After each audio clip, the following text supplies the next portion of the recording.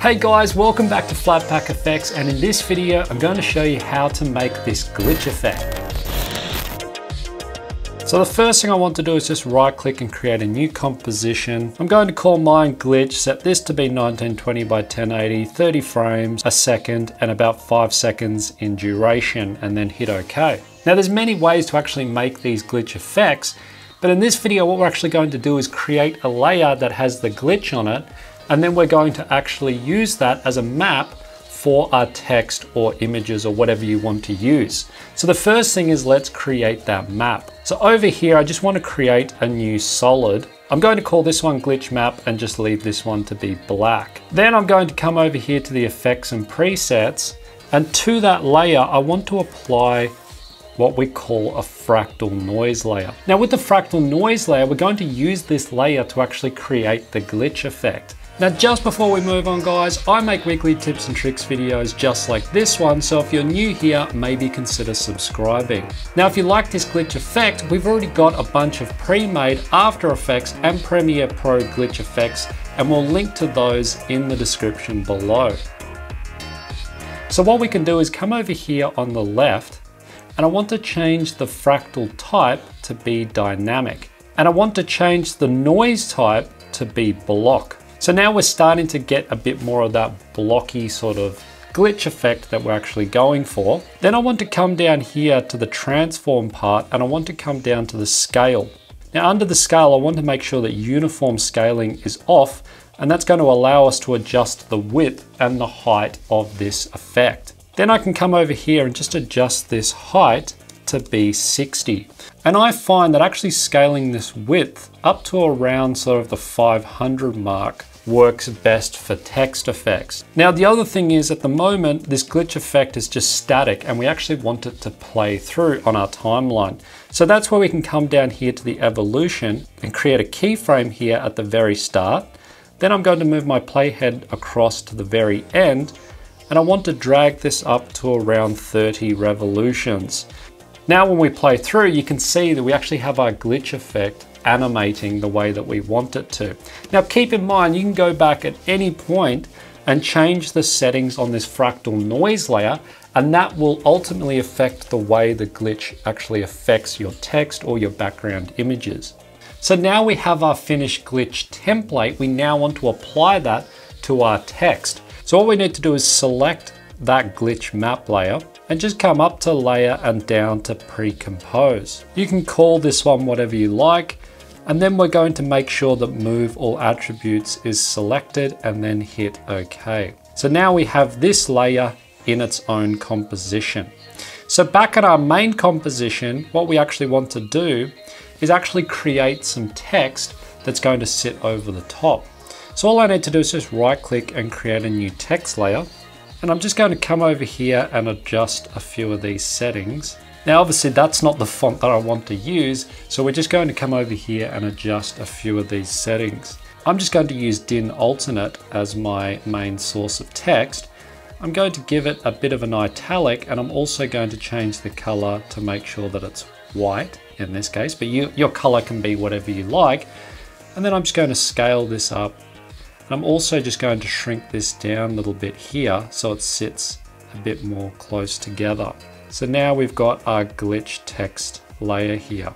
Now in order to apply the glitch layer to our text, what we actually need to do is select our text layer and come over here and apply a displacement map. So I can just drop that on my text.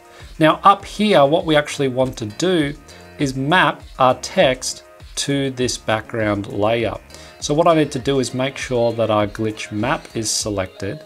Now I can also just turn off our glitch map here just so we can see what we're working with.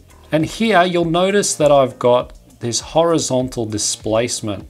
So if I drag this up and down, you can see that it's actually affecting how much of that glitch is affecting our horizontal displacement. So just to re-illustrate this point, if I drag up, it's starting to affect here on the vertical axis. Now in this case, I'm going to set mine to be around 45 for the horizontal, and I want a little bit of vertical displacement, so somewhere around that 10. Now when I play through, you can see that we've already got that effect over our text.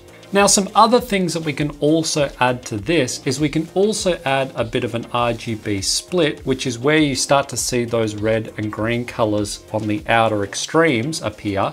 And we're also going to add some basic text where we don't actually have that effect applied. Now, to simply turn the effect on and off, all I have to do is I'm going to come along here to the about 5 frames in, and I'm just going to split this layer. And with that top layer selected, I'm going to drag this down and I'm going to delete that displacement map. So you can see we've started to get that text where it animates and then it goes back to normal. Now, if I just zoom in here, you can see if I slightly overlap these, it just makes the effect look a little bit more realistic. So to turn the effect on and off, all we have to do is just create that layer above, and we just drag that to the length that we actually want the effect to be applied. Now, in order to add these RGB splits, all we have to do is take that layer, we're simply going to duplicate it, and with that bottom layer selected, we're just going to come up to Effect, down to Generate, and add the fill. And by default, it's immediately going to go to red, but you could change this to be whatever color you want, but in this case, I want it to be red. And the other thing we're going to do is actually drag down on this setting to make this closer to -60. So that's just going to make a bit more of that red appear on the edges. Now, the other thing I can do is I can also add a blue layer. So I'm just going to take that layer and come up to Edit and down to Duplicate. And with that bottom layer selected, I'm just going to change the color to be this blue. And I'm also just going to drop this horizontal displacement down to around there. So you can see as we actually play through this, we start to get that little red and blue areas just coming through on the edge of that effect. Now, again, you can go through and change those colors to be whatever you like, depending on the color sort of glitch that you're going for. But the other thing is, if I came back to my glitch map layer and actually adjusted that transform property, it will affect the way that glitch actually plays out. Now, another thing to keep in mind, that if I wanted a bit more of that vertical displacement, I can also do that on this layer up here. So if I dragged up a little bit, you can see that it starts to give it a bit more of that glitch that's happening on the vertical axis. So that's just something to keep in mind if you want to mess around to fine tune that effect. So another thing I can do here is just add a simple background image underneath. I'm just going to scale this layer down and then readjust it here slightly. And I'm also just going to add a simple keyframe here on the scale start and just give this a very slight scale here. Then I can take these 3 layers that we've already created and simply just duplicate them. And I can simply just drag them over, just maybe extend them out so they sit over here.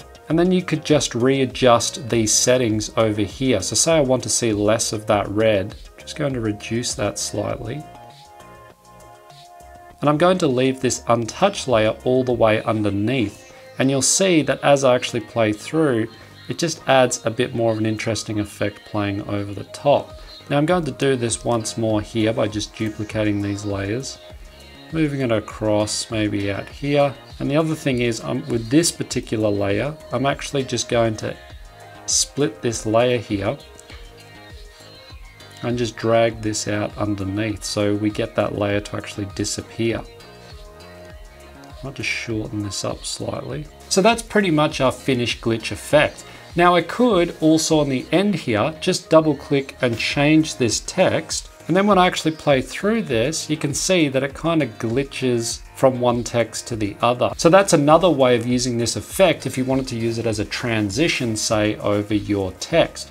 Now keep in mind that you can also apply the same effect to images by using the exact same techniques that we've done on the text. You just apply that displacement map to that image to get very similar results. So there you go, guys. I hope you got something out of this After Effects tutorial. If you like this video, you can give it a thumbs up or a thumbs down. You can also check out more great After Effects tutorials over at flatpackeffects.com. Thanks for watching, and I'll catch you in the next video.